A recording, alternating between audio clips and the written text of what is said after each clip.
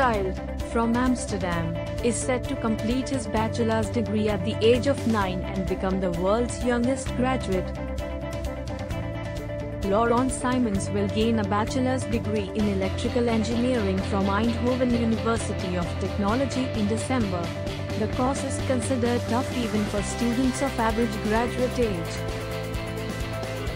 The child prodigy, who was born in Belgium, finished his secondary school at the age of 8 and is set to become a graduate next month, completing his studies in just 9 months. He plans to enroll for a PhD program in electrical engineering and simultaneously study for a medicine degree. Laurent's parents thought that his grandparents were exaggerating when they noticed something very special in him. However, his teachers recognized that the boy was gifted. He started school at the age of 4 and completed 5 years of study in just 12 months. Teachers gave Laurent tests after tests to determine the extent of his skills and talents.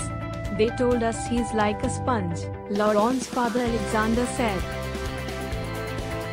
With this achievement, Laurent Simons will take the title of the world's youngest graduate from Michael Khan next month when he graduates.